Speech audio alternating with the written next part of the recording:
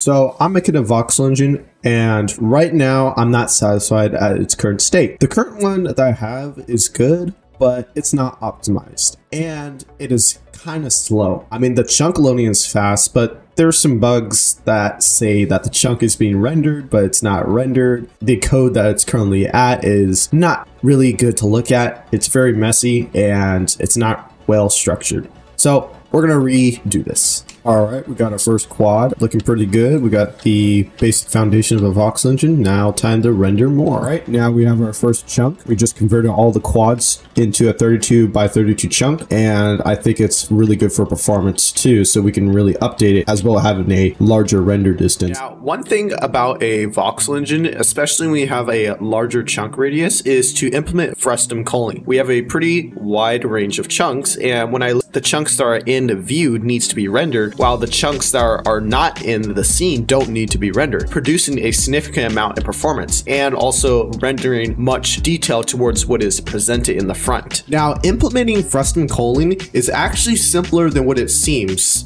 Just as from this article, by the way, I have a library that I actually used from GitHub. I will have a link in the description towards it. I have a simple method called isChunkVisible. And what this does, it gets the 3D camera on which we are viewing from, and then use a method called Frustum Bounds and passes camera Frustum into the parameters along with the planes, and then the chunk itself. Now to see what the Frustum Bounds method actually does, we can see that the chunk X, Y, and Z are being shifted 4 bits towards the left, and then +8 toward to get the center. This is ensure that the planes are being checked within the Frustum bounds, is making sure that it's checking within the center point of the chunk. Now, one thing that is very useful for a lot of voxel games or any games in general is level of detail. As you can see right now, we have faraway chunks that are actually being rendered with less vertices and indices. So if we take a look by flying up a little bit, we can see there's actually holes in the world, but at the edge of the line, these are ones are being rendered with less vertices and indices as well. But in this case, the reason why we have holes in the world because we set the count to be very low, which I'll show you in a second. Even if you have terrain, it's very unnoticeable finding these spots far away, because since we move closer,